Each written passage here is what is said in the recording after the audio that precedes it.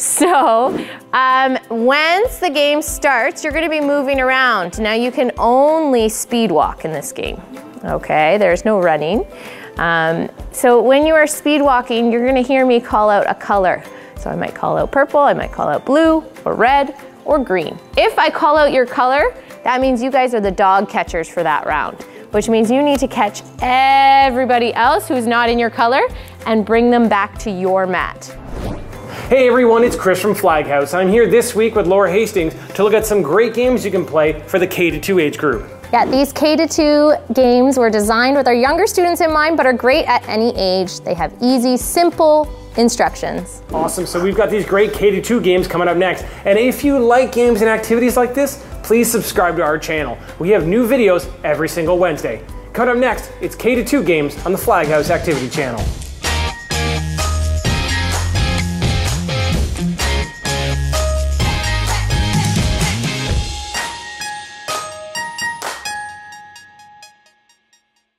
All right, in today's episode, we have some great K-2 games, but they can be adapted for really any age group. We're gonna be playing our first game today. It's called Spaghetti and Meatballs, and we're gonna be using our dino skin balls and some noodles. All right, your job is to try and knock the meatballs off the plates, okay, you two?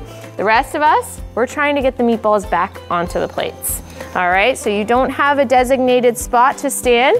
You're just gonna be all around the room, picking up the meatballs, putting them back on the plates, and these two are gonna be running around, knocking them off your plates, all right? And then we'll switch it up after a couple seconds, okay? On your mark, get set, go! Uh-oh. They're pretty fast. Okay, freeze.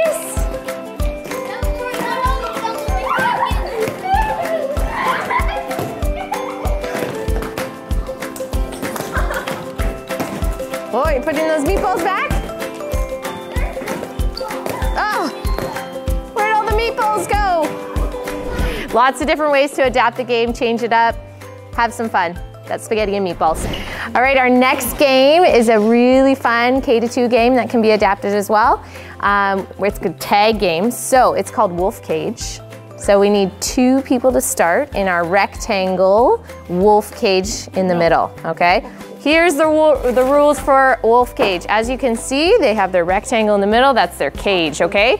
Anywhere from the wall all the way to the other wall and inside the cones, they have to stay. They cannot come outside of those cones. Your job, when we say go, you're gonna try and get to the other side of the cones without getting tagged, okay?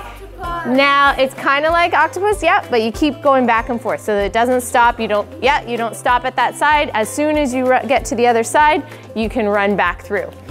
All right, if you get tagged, okay, below the shoulders, right? We never tag on the head or the face, okay? If you get tagged gently, you're gonna go grab a noodle and now you are a wolf as well. All right, set, wolf cage.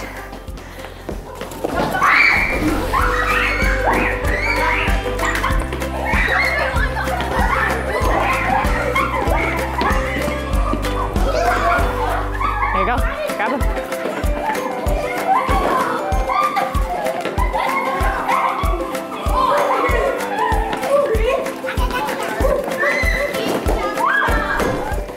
All right, so this is where we're gonna add on a little bit more, okay? So if it gets to this point where there's a ton of wolves in the cage and only a few people on the outside, I'm gonna yell out alpha wolf, which means just the 2 original wolves that were in there, okay? You guys can come out of the cage. Ooh, who's gonna be brave?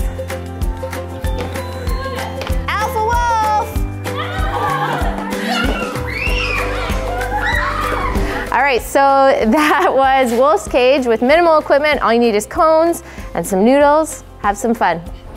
All right, guys, our next game is called Dog Pound. All you need is a couple cones, some mats, and if you don't have Pinnies, we already have our colored shirts on, so we're good to go. So we're gonna go to our mat. So if you're green team, you're gonna head over there. Purple, blue, and red over here. So once the game starts, you're gonna be moving around. Now you can only speed walk in this game, okay? There's no running. So when you are speed walking, you're gonna hear me call out a color. So I might call out purple, I might call out blue, or red, or green. If I call out your color, that means you guys are the dog catchers for that round, which means you need to catch everybody else who's not in your color and bring them back to your mat. You have to tag them gently below the shoulders and grab them, link their arms. You guys know how to link arms? Yeah, and you're gonna bring them back to their mat, to your mat, sorry. All right, you can start walking around, speed walk. You never know what color I'm gonna call though, so you might not wanna hang out too close to anybody. Dog catchers for this round. Red team. Walking. Caught. Oh. This way. Sage, this way, honey.